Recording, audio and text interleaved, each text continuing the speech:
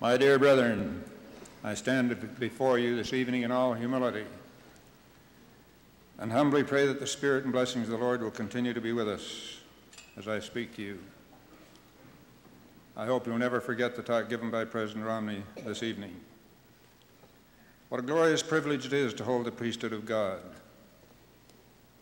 From the newest deacon in the smallest and most distant branch of the church to the high priest holding the highest office in the church.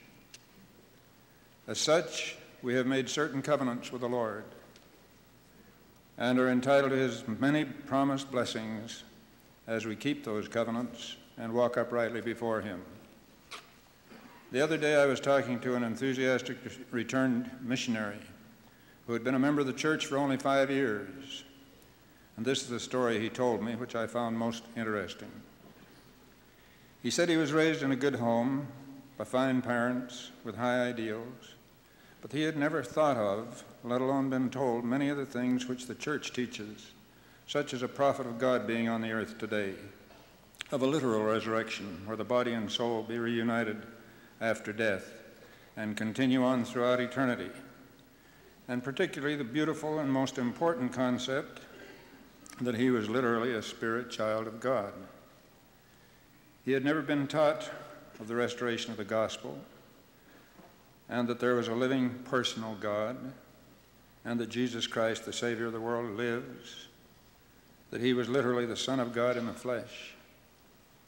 While working in a summer resort where a number of young people were employed, and where all seemed to be having a good time, this boy's attention was drawn to 3 young men who seemed to be living apart from the others and not participating in the smoking, drinking of alcoholic beverages and using of drugs, etc. They were living very high standards in every way and seemed to be morally clean. He said, I became attracted to them and engaged in conversation with them to find out why they were different. They told me they were Mormons, that they observed a word of wisdom which they explained to me, and that the Lord had said, thou shalt not commit adultery, and that sexual transgression was considered by the church as one of the most grievous sins. He said further, I became very close to these young men and liked what they taught and the way they lived. They were very free in telling me about the church. They seemed to be proud of it and were not ashamed of the fact that they were not living as other young men were living.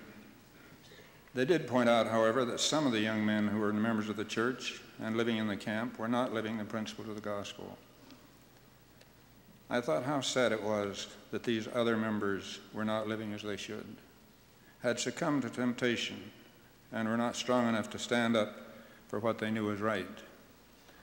If they had been converted and not ashamed of the gospel of Jesus Christ and its teachings, they too could have been influencing some others for good and changing their lives in preparation for ultimate blessings promised to the faithful. My friend continued. One of the 3 young men was a returned missionary, and as I became more interested, he taught me the gospel as he had taught it in the mission field. I corresponded with my parents and told them what I had found. They were very disappointed and unhappy. But when I returned home and told them all about it, and they saw the good effect all this had had on my life and the change in habits, they gave me permission to be baptized, for which I was most thankful. He was just 19 when he joined the church.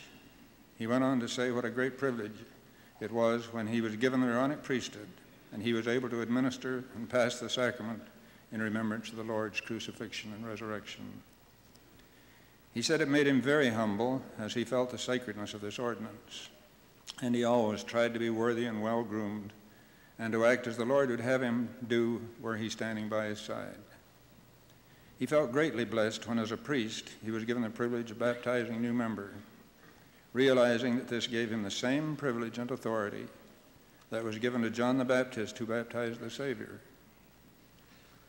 And as he talked, I wish that every young man could feel and realize just how important that was, and what a great privilege it is to be able to perform these ordinances and know that the Lord depends on all of us to live worthy of and magnify the priesthood which we hold. Then this young man said how pleased he was a year later as he was interviewed to go on a mission, to be able to tell his bishop and stake president that he was keeping the word of wisdom strictly, keeping the Sabbath day holy, paying his tithes and offering, and keeping himself morally clean in every way, and that he really honored womanhood, and had never treated a girlfriend differently from the way he would want a young man to treat his sister. He felt so good about this and was so very glad that he could go into the mission field as an ambassador of the Lord, feeling that the Lord would approve his going as his representative. He told of the glorious feeling he had as he baptized and confirmed his first convert. These were humbling experiences for him, he said, and also his being called upon to confer the Melchizedek priesthood upon a man and ordain him an elder. He realized how important it is that a man be worthy of these privileges to act in the name of the Lord, and that the man he ordained was just as much an elder as if the president of the church had ordained him. He felt most humble and grateful to the Lord for this privilege. He concluded by telling me that he was going to be married soon, and his countenance beamed as he expressed his gratitude and happiness that he and his sweetheart were clean and worthy to go to the temple where they could be sealed for time and all eternity. Then I said to him, no greater privilege or responsibility can be placed upon any young man than for him to be given the priesthood of God, which is the power of God to act in his name. And now you will enjoy all the added blessings and privileges that will come from being sealed by the holy priesthood in the temple of God. Too many young men today who have been raised in the church seem to take the priesthood for granted and feel that it is a right rather than a privilege for them to hold the priesthood. Many seem to think it is smart to break the word of wisdom and be loose in their morals. I want to emphasize that the Lord is not pleased with this. It is most important that a young man live worthy of that priesthood, and that he be not advanced until he is worthy. He must also be prepared and worthy before receiving a call to go into the mission field. I cannot imagine an executive of any great corporation choosing and authorizing a person to represent the company and make any kind of contract for it unless that person has proven himself knowledgeable, capable, and worthy, one on whom the executive can depend entirely. It is even more important that one representing the Lord, speaking in his name, be equally worthy. And I am sure the Lord is greatly pleased with all those who are prepared to do the things that make them worthy, and who are prepared to stand up and be counted and defend the church and the gospel of Jesus Christ by bearing testimony of the truth and denouncing evil and unrighteousness. He is equally disappointed, however, and grieved when those who have made the covenants with him fail to keep them, just as he grieves for any of his children who fall by the wayside. I want to assure every young man that as we keep our covenants, we will be happy, more successful, loved and respected even by those who do not believe as we do and who may ridicule us. They expect us to keep our covenants and our commitments, to stand up for our beliefs, and to be different if necessary. And it is necessary. This fact has been evident so many times when a member of the church is found guilty of any crime. It is pointed out that he is a Mormon or a member of the Mormon church, while the religious affiliation of others who may be involved with him is never mentioned, showing what they expect. Let me emphasize to our leaders that it is our responsibility and privilege to work closely with these priesthood holders and with prospective priesthood holders. Through our teachings, worthy example, and testimony, we must help them to understand the gospel and their responsibilities, and the importance of living according to the teachings of the gospel. Let the boys know that you love them and will do anything in your power to help them succeed and be happy. But always remember that no young man should expect to be advanced in the priesthood or given a temple recommend or receive a call to go on a mission unless he is living worthily. and is prepared to continue to live worthy of the gospel which he has embraced and magnify the priesthood which he holds. It is no kindness to advance anyone in the priesthood or give him a temple recommend if he is not worthy, or to send him on a mission in order for him to repent and adjust. Rather, he should prove himself worthy before he is called. The Lord wants worthy representatives. Now let me repeat to the young men that it is most important that they be honest in every way. Some have lied to their bishops and to their stake presidents in order to go into the mission field or to go to the temple. Such are certainly not worthy of these privileges, and remember, the Lord will not be mocked. Leaders, find out from the prospective missionary what he thinks the Lord wants of him as a representative. Never hesitate to make a searching interview so that you will know if he is worthy or is guilty of any transgression, and how he feels about a mission call. Then together consider how the Lord would feel about it, and then act accordingly. It is just not fair to anyone to send a young man into the mission field who is not qualified or worthy. He cannot get the spirit of his calling, and while he's in the mission field, he is a burden to the mission president and a deterrent to the missionary work. I know how heartrending it is for a mission president to have to excommunicate and send a missionary home as a non-member because of transgression. If a young man is guilty of transgression, let him know that you love him and that you are prepared to help in every way possible to get him back on the track. Remember that Satan is on the loose, and his cohorts are striving with all their might to lead these young men and women astray. Always be prepared to encourage, guide, help direct these young people to live according to the principles of the gospel. Be determined that no boy or girl is going to be lost because of your neglect. Now regarding transgression, every mission president, stake president, and bishop is directed and instructed how to investigate and handle all cases of transgression. A person who is guilty of a serious transgression cannot progress, and he is not happy while the guilt is upon him. Until he has confessed and repented, he is in bondage. The transgressor who is dealt with as he should be, with love and with proper discipline, will later express his appreciation for your concern, your interest, your leadership.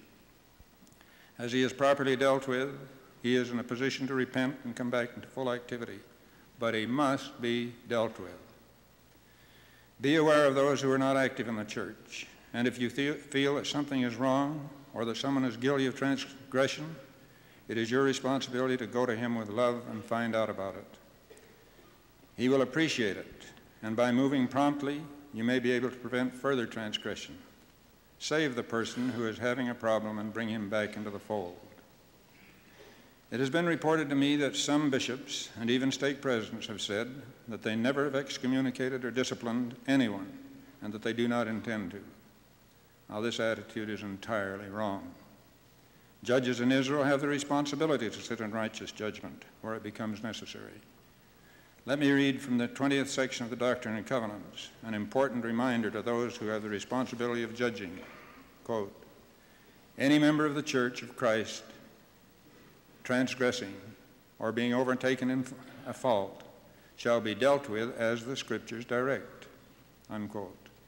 Brethren, study the Scriptures and the handbook and do as they direct, and discipline the members of the church where necessary. Remember that it is no kindness to a transgressor for his local authority to ignore or overlook or try to cover up his iniquity. Let me read a quotation from President John Taylor, wherein he discussed this subject. He said, "Furthermore, I have heard of some bishops who have been seeking to cover up the iniquities of men. I tell them in the name of God that they will have to bear that iniquity.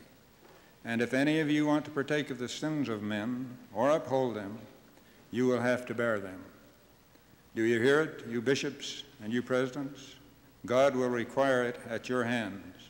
You are not placed in position to tamper with the principles of righteousness, nor to cover up the infamies and corruptions of men." Unquote.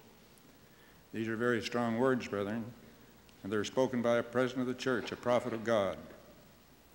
Also, George Q. Cannon makes this significant statement: The Spirit of God would be undoubtedly so grieved that it would forsake not only those who are guilty of these acts, but it would withdraw itself from those who would suffer them to be done in our midst, unchecked and unrebuked. We must live in the world, but we must not become a part of it. We are different from the world. We cannot accept their modes of standards of living. We have had revealed to us the gospel of Jesus Christ, which sets out clearly what our standards should be. We have the priesthood restored and conferred upon us. We must be exemplary in every respect. There are many scriptures in the Doctrine and Covenants that tell how to handle a transgressor and what our responsibilities as priesthood holders are. This one especially I call to your attention.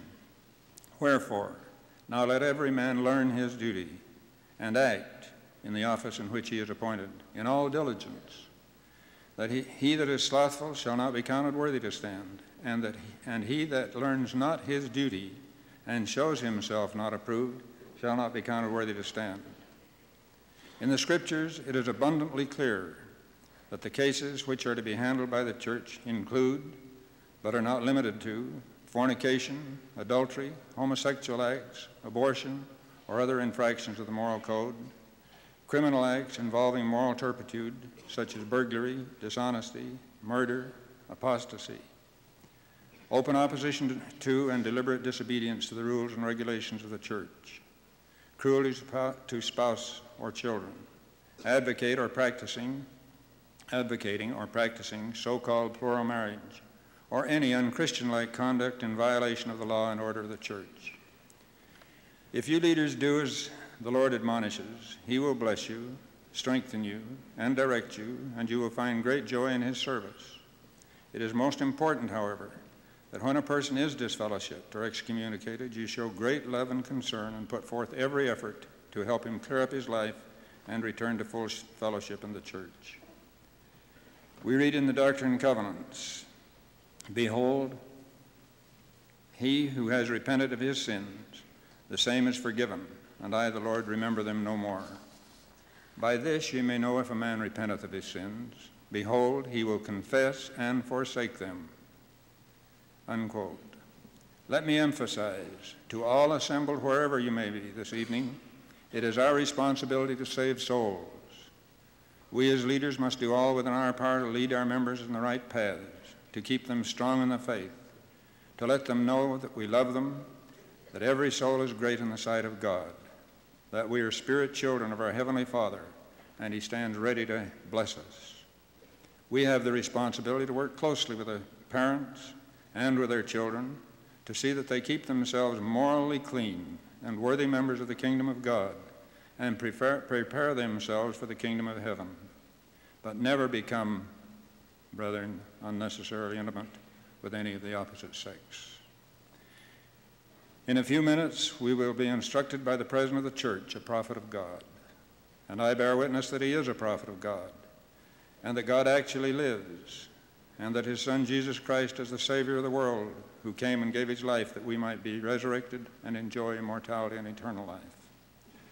We are led today by the Lord through a prophet of God, President Spencer W. Kimball, with whom it is a great privilege and honor and blessing to work.